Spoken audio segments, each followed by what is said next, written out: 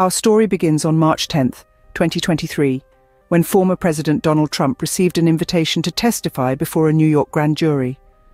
This was part of an investigation into his role in a payment meant to silence adult film actress Stormy Daniels just before the 2016 election. The grand jury was considering potential low-level felony charges of falsifying business records connected to the payment.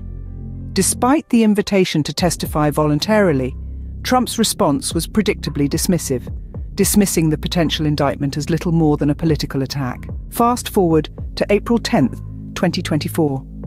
Trump was now facing a criminal trial in Manhattan.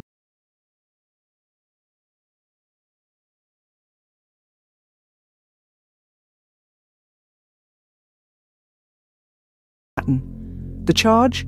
Allegedly falsifying business records to cover up a hush money payment to Stormy Daniels. This marked a historic moment, as it was the first time an ex-president faced criminal prosecution in court. Trump was staring down the barrel of 34 felony counts and a potential sentence of up to 136 years in prison if convicted. Then, on May 3, 2024, a key moment occurred during the trial.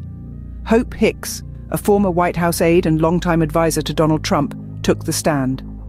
Hicks, who had been persuaded to join the Trump Organization as communications director back in 2014, broke down in tears during her testimony. She confirmed the existence of the alleged election-influencing scheme involving hush money payments to Stormy Daniels and linked Trump to it. Hicks also testified about the campaign's response to media inquiries about the scandal, painting a picture of a Trump concerned about infidelity stories going public before the 2016 election. Despite providing critical testimony to the prosecution, Hicks also distanced the campaign from the actions of Michael Cohen.